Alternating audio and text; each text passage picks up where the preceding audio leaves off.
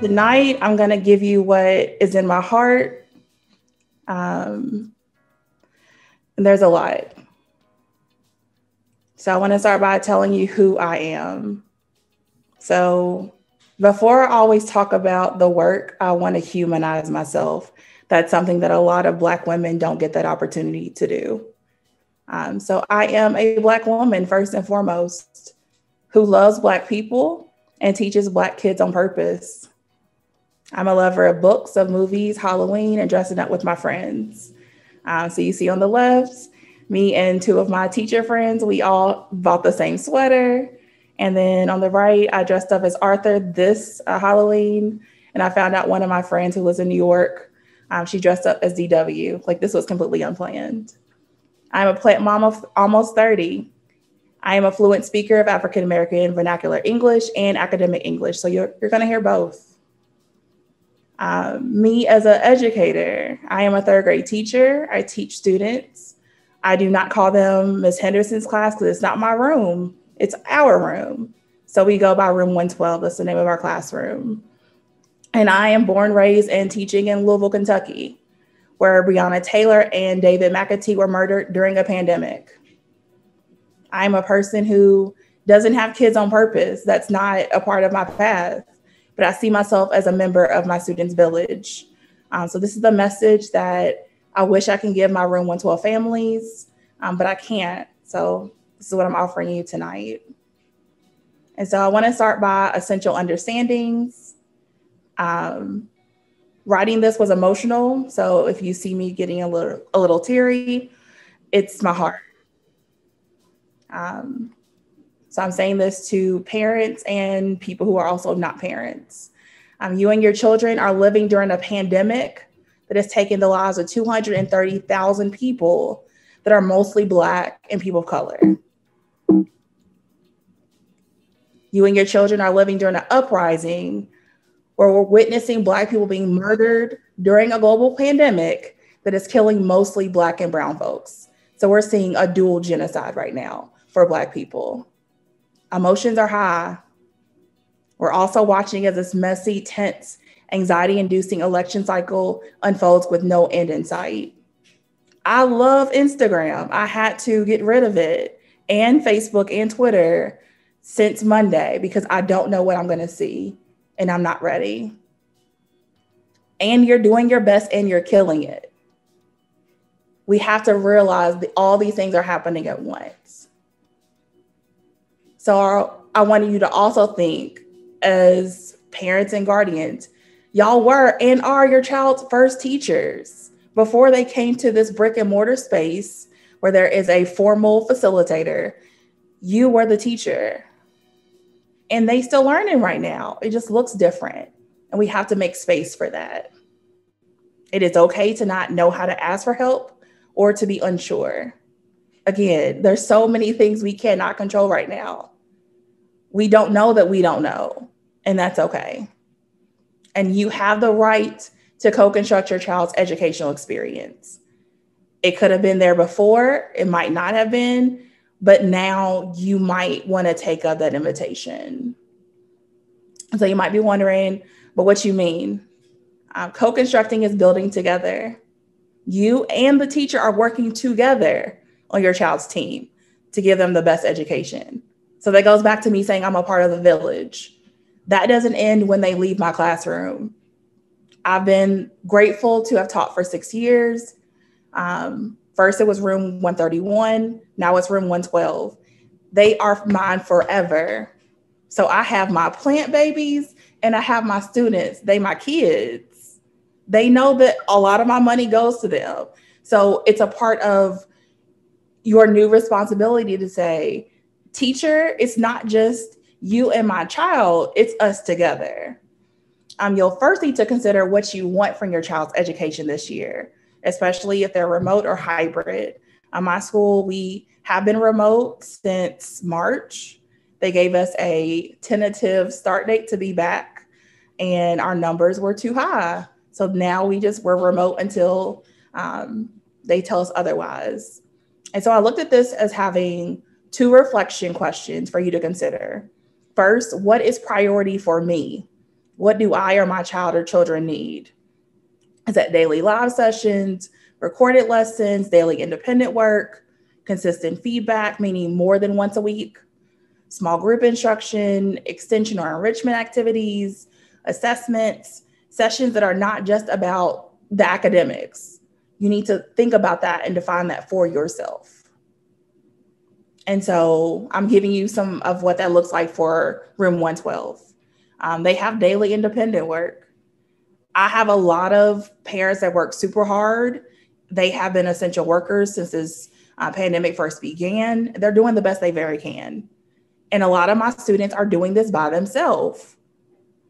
Some are in daycare. They're not having that consistent support they need. So one thing I decided I can do, doing a table of contents is easy. That way they know exactly what's expected of them every day. That includes, we don't have school today, y'all. Please don't come. I'm not going to be here. It also looks like daily feedback. I had a parent, actually two, the very first week say, I know y'all getting to know each other, but like, what they doing? I'm like, okay, well, if we were back in a classroom, we would just be doing getting to know you activities. That wasn't enough. And that's okay. So then I decided they're going to get daily work, and I'm going to look at their work every single day. So these are some of the private comments I've left in their assignments. Always giving feedback, but also like we're talking human to human. They can send me messages too. So sometimes they'll ask me like, what did you mean by that? Why does this slide say 80? But I'm always giving compliments with that. I want to let them know that I am reviewing the work, but I'm also grateful they're turning it in and doing what they can. I had a student who every single session for the first 3 weeks had something to say. And I'm like, I'm not giving them a space to just say something. And then we had a blank slide, and I'm like, I have artists in this room. Why not get them to create something? So I asked 3 students. One, he decided to make something. So at the very end of our live sessions every single day, they have a chance to say whatever they want to. So during that, we've had birthday shout outs.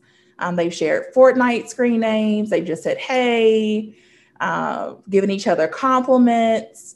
They've told me some things they need more of. And they just asked me questions like today, hey, did you vote? Who'd you vote for? I'm like, y'all, I'm not ready to have this conversation, but I still provided them that opportunity and that space to do that. Fun Friday was something I needed to do for me. I'm not an educator. Honestly, who cares about standards? My students are going to get where they need to get. Them being masters of specific skills is not going to be what gets them where they need to be. That's secondary. Building relationships, knowing who they are as people, that's first. So I decided for myself, although I have 2 sessions in the morning and 3 in the afternoon, I was going to add on a 6th session because I just want to talk to these people. Because to me, before they are my students, they are people who I'm blessed to teach and learn from. So every Friday, we have Fun Friday / lunch bunch. So this past week, we did kind of a revealing of our Halloween costumes. So I always ask what you eating on. Sometimes people have snacks, other times people don't. And then we just did 2 clues and guess each other's costumes. That time is not about work. It might be, hey, y'all got this to turn in by like Sunday. Okay, let's do life. Because they need that, even in this virtual space. I also decided to do a question of the day to get to know one another. And that's the way we start our session. So Monday is always tell me something about your weekend or that you want to share. Fridays, what's good? What went well for you? Just tell me something. When we were back in the classroom, I had a Black mathematician board where I just showed them people in their past, but also people currently doing math that love it so much they decided to study it deeper. And so Fridays, I have a Black mathematician they can see. And I just ask them, what'd you learn this week? Do you have anything you want to celebrate in math? And just give them that space to just share that. Other days I pull just random questions for kids from Google. Like they can be silly, would you rather questions. When the Breonna Taylor hot mess of a verdict came out that no one was really being charged, we had the conversation about that, asking if you could change anything about Louisville, what would you change? When I found out we were not returning back to school when they told us we were, how are you feeling about continuing school like we are? Just giving them that space to do what they need to have that conversation, even if it's 5 minutes in our live session. And I try to make it like class. So as they come in, I greet them by name individually. Hey, Kimani. Hey, Summer. What's up? How are you?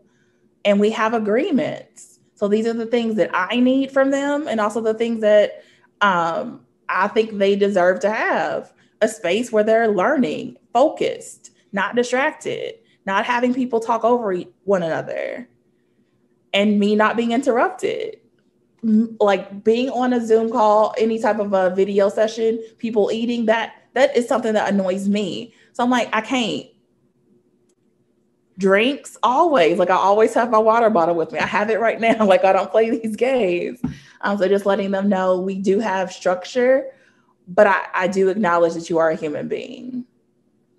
The second question you might want to ask yourself are, what resources or supports do I or my children need? You might not know a lot. I found out a lot of my families I thought were tech savvy were not.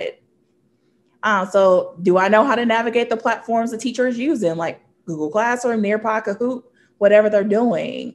Do I know the feedback system the teacher is using? Do I understand how to access the feedback the teacher is giving? Because a lot of times we are given feedback, they don't even know that we're doing it or where to look for it. Do I understand the schedule and expectations the teacher already has? Do I need a tutorial with the supports that are already in place?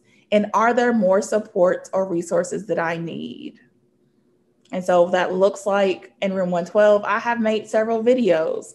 A lot of these are for individual students. Again, my kids did not know how to use Google Slides at all. They didn't have family members that could always be right there during their sessions. So I made a video on how to make a diagram. We've been working on multiplication for most of our school year. They didn't know how to do that, like to show it on their slides. I made the video for it. How to do an insert button on slides. How to log into Google Classroom. Like these are the supports my families needed. So it took me 5 minutes to do that. It was worth it. I'm someone who likes positive feedback. Most kids do as well. So I give them that space. So during our live sessions, we have reviews of what to expect in their independent work. I go over their schedule, what time they're going to meet with me, or the following day or in the afternoon. Kudos to people who have been turning in their work. It's an expectation for us to turn in their work every day. I want to see that you're doing something, and I also want to see if there's a misconception I can clear up. So these are the two GIFs that I use. And every day, shout out to these people for doing the thing I already asked them to do. But like, you need that compliment, and hopefully more people join in. Y'all, we have 24 kids. 18 have turned in their work yesterday. Shout out to y'all. And like, they feel good about that, and they get to praise each other. You might also be thinking, what can I do with the supports a teacher already has? So this is the biggest thing I wish I could tell my families. Make sure you know your child's schedule, and they're not just coming to the session, they're actively participating. I'm that teacher. I don't want to call you out. And I've said this to my kids before. Like, honestly, I said it today. I don't want to call you by name, but I need to hear some different voices. There's 20 kids on this session right now. I'm hearing from 4. You can use that chat, but you better say something to me, because I know that you know what you're doing. Also, just letting your child work by themselves first. If you're doing the work, I can tell. Like, I have a student who barely participates, but all his work is correct. I know he cannot do it because when I've talked to him one-on-one, he has no idea what we're learning. Check your child's feedback and make sure it gets completed if it's possible. So in the previous slides, I showed you the specific feedback I give. If you can change it, do that. If you have questions, ask. And it might be helpful to see what times and methods of communication are best for that teacher. I am working really hard at continuing my work-life balance. I have very strict boundaries, and it annoys me when people dishonor them. 9 to 5:30, I got you. I'll even take a call even though I'm not about that life. I hate talking to people on the phone. I really got to love you to do it. But if you call me and you call me at 8:30, I'm not going to answer you. It's not an emergency. Nobody died, because you wouldn't be calling me if somebody died. Therefore, I'm not going to answer you. So just honoring that boundary and that space that teacher has. And there's a lot you can do to support your child and extend what they're already learning. So you might decide to seek out other families in the same grade or the same school for more supports. And you might also use the time that they're not in class, they're not working independently, to make real world connections. So like I said, we're working on multiplication right now.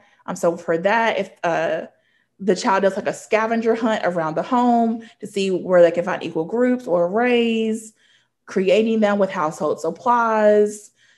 Central idea is something that we do every day. We don't think about it. We don't call it that. So just asking like, okay, so what is that book that you're reading mostly about? What's that video game you're watching and that you're playing mostly about? The TikTok video you making? Tell me about it. Give me a 1-sentence summary about it. And so here is my closing. School has not been a place that's consistently honored your child as a person first, especially for Black kids, Indigenous kids, and kids of color. And this is a time where you can work both with and without the teacher to provide that space. And I invite you to take that up. Twitter is the best place to find me after Thursday. I don't know how long I'm going to do this fast, but if you need to reach me, that's the best place. My email is also here.